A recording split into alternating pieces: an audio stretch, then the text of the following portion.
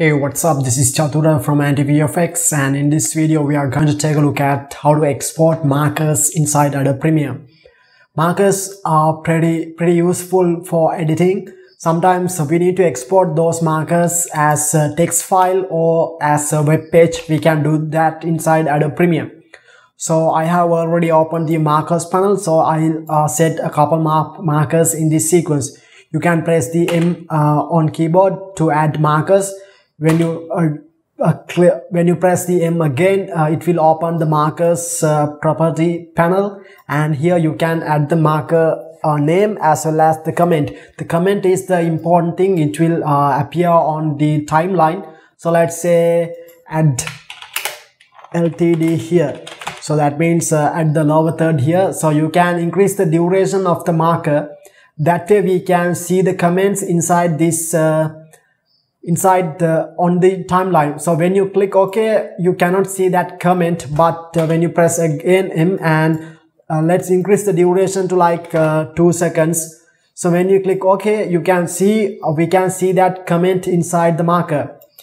Now when you select the clip, it will appear that inside the markers panel.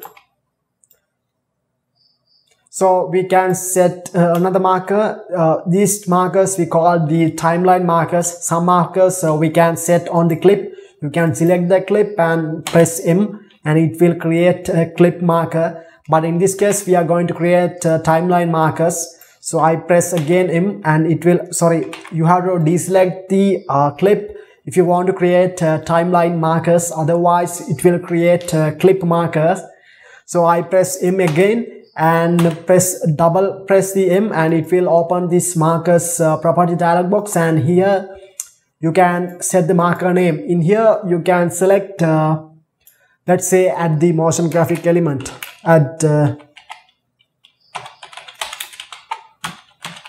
so you can increase the duration to see the marker comment, and you can also select any kind of color if this is based on your choice. You can select different kind of markers based on these marker colors, and you can also filter those markers in the markers panel. So now we have already created markers. Now we can export these markers using file export.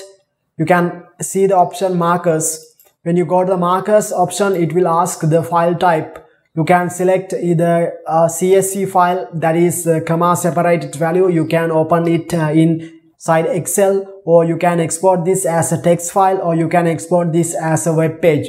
So I'll select the web page option, and you can select the destination, and you can select output name. So markers test.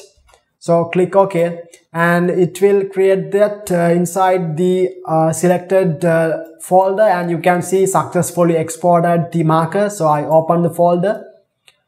So this is the markers that we just created. You can see the marker.